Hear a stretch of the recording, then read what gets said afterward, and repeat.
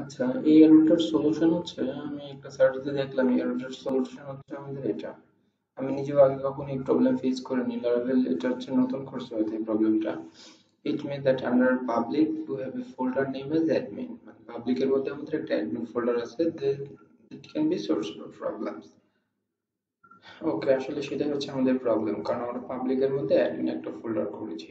এখন আমরা কি করতে পারি, এটাকে রিনেম করে দিতে পারি অ্যাডমিন অ্যাসেট, admin asset, এবং আমাদের resources, views, backend,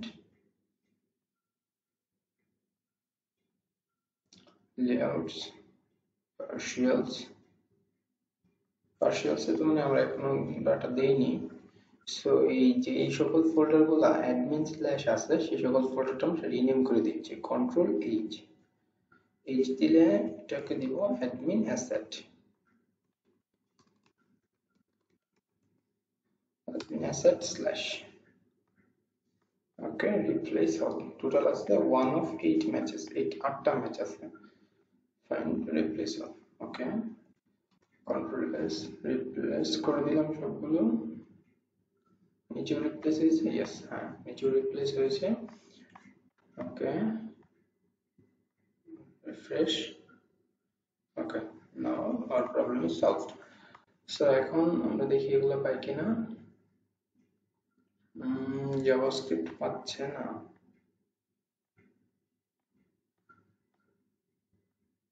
ওকে, ইন্সপেক্ট এলিমেন্ট করে দেখি যে কোন কোন জিনিসগুলো পাচ্ছে না। ইন্সপেক্ট এলিমেন্ট করলে আমরা এখানে যে এরর দেখতে পাবো যে এই জিনিসগুলো আসলে পাচ্ছে না। এবং bootstrap.bundle.min.js এটা পাচ্ছে না, আন্ডার পোস্টিং for.js। ওকে, বুটস্ট্র্যাপ না পেলে তো আমাদের ওটা কাজ করবে না ওইটা আসলে। হ্যাঁ, ভ্যান্ডর স্ল্যাশ বুটস্ট্র্যাপ। আচ্ছা আচ্ছা, সো এইটাও তো অবশ্যই কোথায়, আমাদের অ্যাডমিন অ্যাসেটের ভিতরে, আর এবং এটা রাউট তো দিতে হবে আমাদের। ওকে,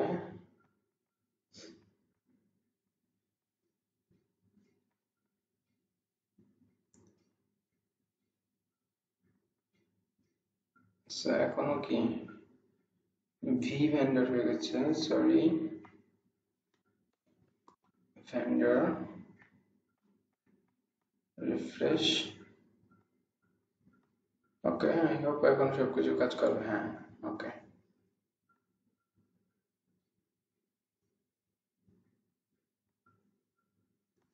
আচ্ছা সো এখানে এখানে যদি ইউটিলিটি দেখি, কম্পোনেন্টস, এগুলো সবকিছু ঠিকঠাক কাজ করতেছে। ওকে, আমাদের ড্যাশবোর্ড প্যানেল আমরা সেট করে ফেলেছি। এখন হচ্ছে এটার যেই মানে সবগুলো পার্ট আলাদা আলাদা করে রাখতাম আমরা স্ট্রাকচার করে, সেটা এখন করে রাখবো। যেমন এটাকে আমরা স্ক্রিপ্টস এর মধ্যে রাখবো, স্ক্রিপ্টস এর মধ্যে রাখবো, আর এখানে হচ্ছে ইনক্লুড করে দিব, include backend dot layouts dot partials dot script। ওকে, এটা, আর হচ্ছে এই যে ফুটারের অংশটুকু আমরা হচ্ছে ফুটারের মধ্যে রেখে দিব।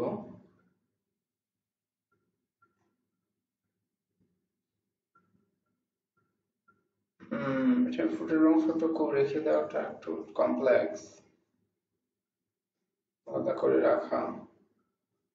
ফুটারের এতটুকু অংশ, তারপরে এই অংশটুকু আসলে ফুটারেরই ধরা যায়। বা লগ আউট মডেলটা আমরা এখানেও রেখে দিতে পারি, সবকিছুতে রেখে দিতে পারি, এখানে সমস্যা নেই। শুধু হচ্ছে বডির যে পার্টটুকু সেগুলো আলাদা করে নিতে হবে।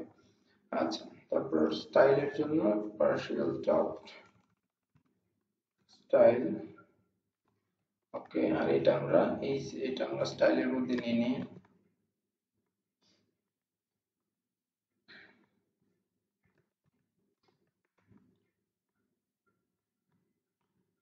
ওকে, রিফ্রেশ। ওকে, আমাদের এই সব কিছু আগের মতো কাজ করতেছে, ঠিক আছে। নেক্সট অফ অল আমাদের হচ্ছে যে হেডারটা আমরা নিতে পারি সাইডবার, নেভার। আচ্ছা, এই যে নেভার নিলাম, কন্টেন্ট রেপার। আচ্ছা, এন্ড অফ সাইডবার। তো এইটাকে আমরা নিতে পারি রিল্যাক্স, এটাকে আমরা হেডারের মধ্যেই দিয়ে দিতে পারি। Top search. ওকে, সো এখানে আমরা একটা পার্শিয়াল আর একটা ফোল্ডার করতে পারি, ফাইল করতে পারি যে sidebar.plate.php। ওকে, সাইডবার এখানে দিলাম আর এটাকে জাস্ট ইনক্লুড করে নিব আমরা এখান থেকে। এটা পার্শিয়ালস এর মধ্যেই আছে, partials.sidebar। ওকে, দেখি এটা পাচ্ছি না। হ্যাঁ, সব ঠিক আছে। আর এখন যেটা বাকি সেটা হচ্ছে নেভিগেশন বার, nav বার। ওকে, এই nav আর এইটা হচ্ছে আমাদের পেজ, আমাদের প্রত্যেকটা পেজ হচ্ছে এখান থেকে শুরু হবে, যে বিগিন পেজ কন্টেন্ট, এটা ঠিক আছে। ওকে, begin page content, end of main content, R end of top বারটাও আমরা এখানে না রেখে এখান থেকে ম্যানিপুলেট করি, যেটা করা বেটার। এই হেডারের মধ্যে আমরা সাপোজ টপ বারটা এখানে দিলাম আর এটাকে ইনক্লুড করে নিই।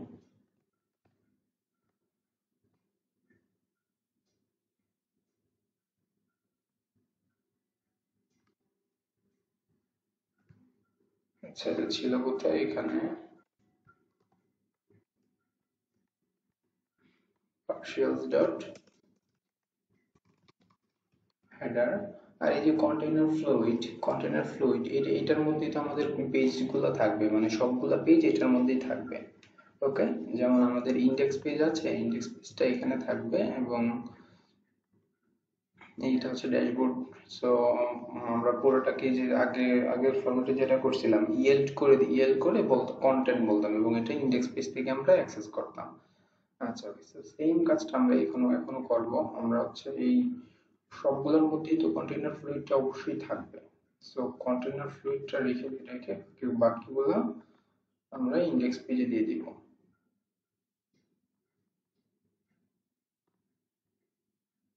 ওকে, সো এই জিনিসগুলো আমাদের হচ্ছে চলে যাবে, এই জিনিসগুলো আমাদের ইন্ডেক্স পেজে চলে যাবে। আর আমরা ইয়েল্ড করে দিব, রেট পয়া ইয়েল্ড হচ্ছে কন্টেন্ট বা অ্যাডমিন কন্টেন্ট, যাই দিয়ে আমরা আমাদের মতো করে দিতে পারি অ্যাডমিন কন্টেন্ট। ওকে, এখন হচ্ছে আমরা কি এই ব্যাকএন্ড পেজেস index.php এটার মধ্যে @extends backend.layout.php। ওকে, ঠিক আছে। আর কিভাবে সেকশন @and section। ওকে, আর সেকশনটা কি অ্যাডমিন কন্টেন্ট ছিল, অ্যাডমিন কন্টেন্ট। ওকে, ইন্ডেক্স পেজে দিয়ে দিলাম, আর এক্সটেন্স করা হয়েছে অ্যাডমিন কন্টেন্ট, এটাও দেওয়া হয়েছে। এখন যেটা করতে হবে সেটা হচ্ছে আমাদের app.plate.php তে তো আমরা সবকিছু করে দিলাম, সবকিছু ওকে। তো আর হচ্ছে যেটা আমরা কিন্তু এই অ্যাডমিন কন্ট্রোলার পেজেস কন্ট্রোলার থেকে কন্ট্রোলার ব্যাকএন্ড পেজেস কন্ট্রোলার থেকে আমরা অ্যাপটাকে আসলে ভিউ করছিলাম, আমরা কি অ্যাপ তো করবো না, pages.indexটাকে pages.index টেস্টিং পারপাসের জন্য আমরা এটা দিয়েছিলাম। আচ্ছা, ওকে, সো আমাদের সবকিছু ঠিকঠাক। সো এই হলো আমাদের অ্যাডমিন প্যানেল, আমরা অ্যাডমিন ট্যাবলেট আমরা সেটআপ করে নিলাম। এখন নেক্সট যে পেজগুলো, সেই পেজগুলো আমরা যখন যে পেজটা লাগবে সেই পেজটা আমরা এমনিতে করতে পারবো, সেই পেজটা করতে সময় লাগবে না, আমাদের তো মাস্টারিং করা আছে, শুধু নতুন একটা পেজ করে করলেই হবে। এবং ওই পেজের জন্য যে সিএসএস বা যেগুলো আছে সেগুলোর ফর্ম হেল্পার তো বুটস্ট্র্যাপেরই, এটা বুটস্ট্র্যাপ 4 যেহেতু, আমরা বুটস্ট্র্যাপ 4 এর ফর্ম ডিজাইন করলে হয়ে যাবে।